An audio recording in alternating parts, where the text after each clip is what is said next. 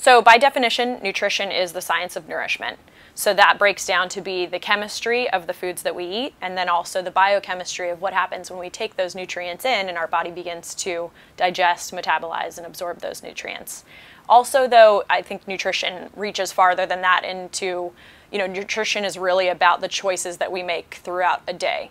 We have, I think the statistic is 200 choices a day that we make on food. So nutrition ultimately is a way for us to be in control a little bit of our health by the choices that we make, and our happiness as well. So whether it be that we're making a choice based on preventing or treating a disease that we have, based on the food that we're eating and what we're choosing there, or if we're choosing a food because it's tasty or because it's nostalgic or because it reminds us of something great, I think that's when it plays into the happiness. And who are we sharing our food with?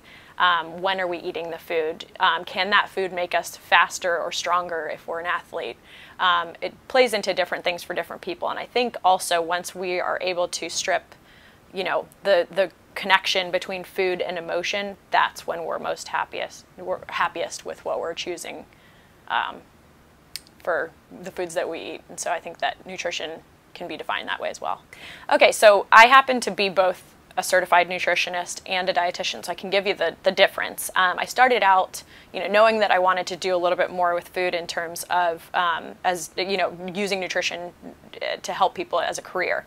The difference, though, is, when I first started out, I thought I just want to, kind of hone my expertise on nutrition so that I can be able to tell people, this is a healthier option than this, or, this food has these properties that will help you with this or benefit your health this way, that sort of thing.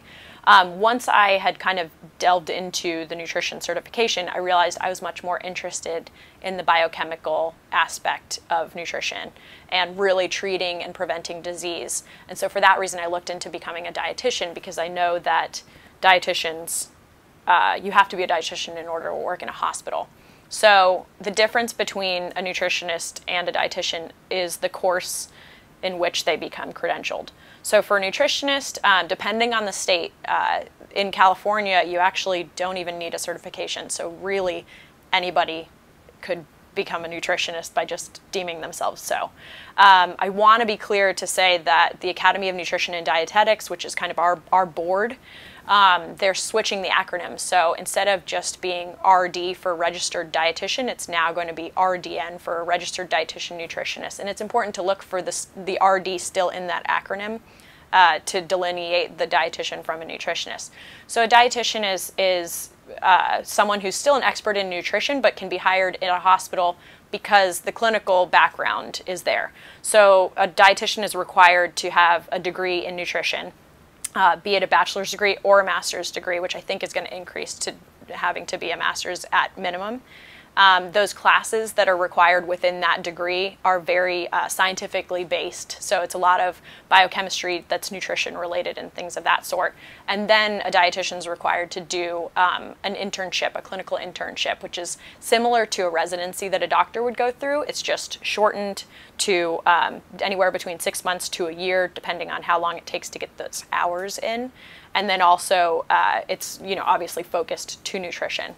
So a dietitian is able to give tube feedings, recommendations, based on preventing and treating disease, more so than a nutritionist. Thank you for watching A Wise Way. Subscribe to stay updated, share to pass the knowledge, or view our other videos on the left.